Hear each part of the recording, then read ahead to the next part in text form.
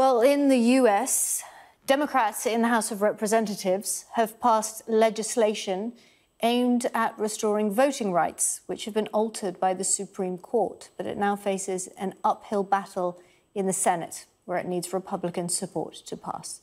Activists are now planning marches in support of voting rights in several US cities on Saturday, which will be the 58th anniversary of Martin Luther King's historic march on Washington.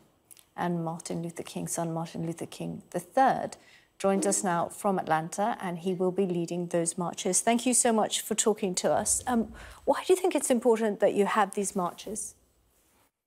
Well, actually, at the beginning of the year, everyone talked about the election of last year and how successful it was, how many people voted around the country. But all of a sudden, at some point, 18, now almost 20 states have imposed restrictive voting rights, making it very difficult for Blacks and Browns and students and seniors to vote.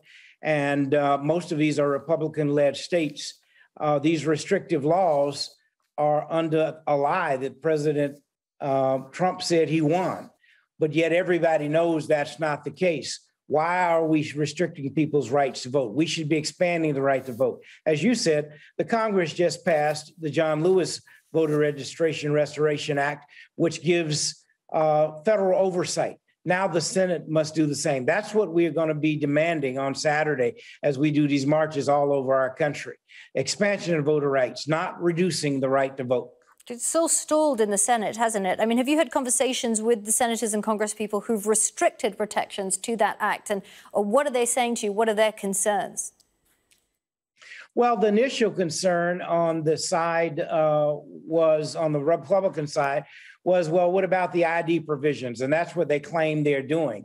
Well, if there was no fraud, why are we changing the process? If there was nothing wrong with the elections at all last year, why would you need to create a process that stifles the right to vote?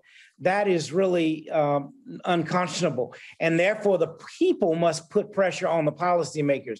And that's what we're doing by our demonstrations. We're going to be calling our senators. We're going to be registering over 2 million people between now and the midterm elections. We're going to be doing all that we can to make sure that the John Lewis bill is passed so that there's some federal oversight of what is being done in these states that are making it hard for people to vote. What do you make to comments? What do you make of, or say to comments like Mike Pence, right? He said that restoring the voting rights will, quote, increase opportunities for election fraud, trample the First Amendment, further erode confidence in our elections, and forever dilute the votes of legally qualified eligible voters. I mean, what do you say to a statement like that? Well, first of all, that is just a political statement for winning a position. It is not a fact. There's been no fraud, so I don't even know what he's talking about. I don't think he knows what he's talking about, other than he's trying to foster a position.